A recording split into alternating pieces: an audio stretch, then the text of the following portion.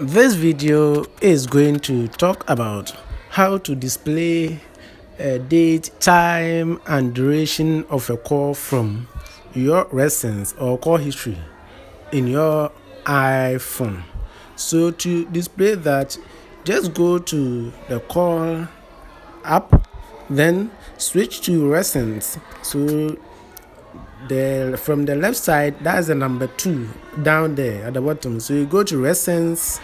When you go to recents, you could see that all the numbers I've dialed, it only shows the time, but the date and the duration is not shown. To do this, it's simple. Just on the right side of the number, there's a circle with I inside. So you tap on the I. When you tap on the I, the date is today, the time is 9:15 a.m.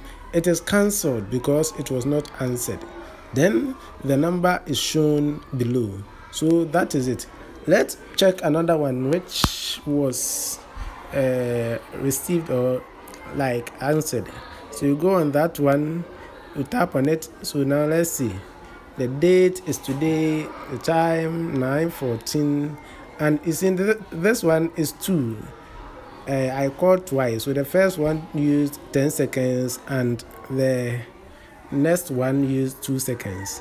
Good. So this brings us to the end of the video. If you have any question, you can put it at the comment section. Thanks for your time. Until we meet again, take care and bye bye.